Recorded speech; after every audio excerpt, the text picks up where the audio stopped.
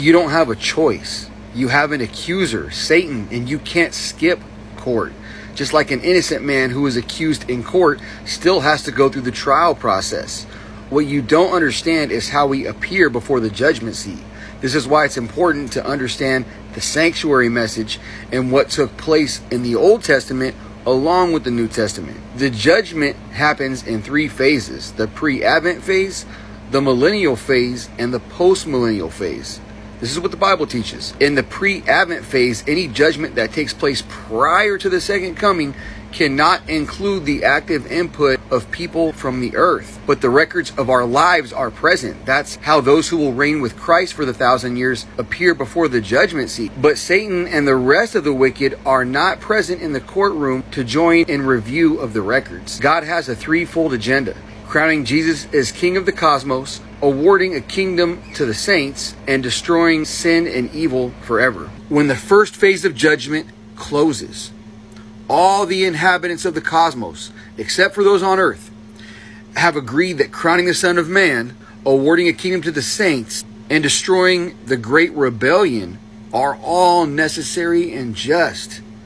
The first phase of the judgment is then going to close. Christ will return and take his people to heaven, and the millennium will begin. In the millennial phase, don't you know that we will judge angels? Paul asks in 1 Corinthians chapter 6 and verse 3. The 1,000 years have just that serious purpose. The records are opened to the redeemed from the earth, and they have the question of the justice of God's 3 proposals laid before them. The opinions of those redeemed from the earth are critically important for 2 reasons. First, their loved ones are the ones who will go down to destruction.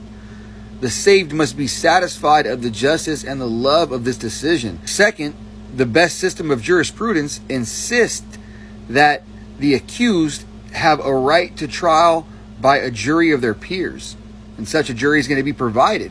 This stage takes 1,000 years, Revelation 20.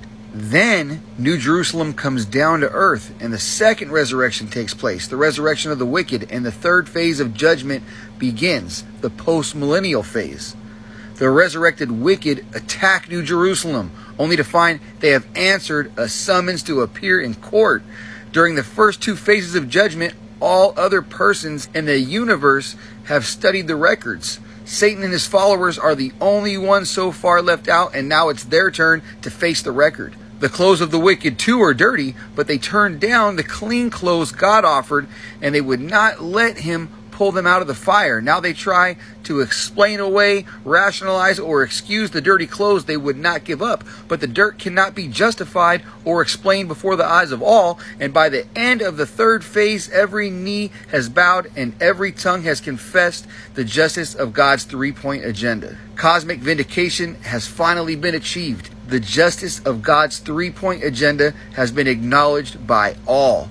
With universal acclaim, Christ will reign as King of the cosmos, the rebellion will be eternally destroyed, and God's people will receive an everlasting kingdom.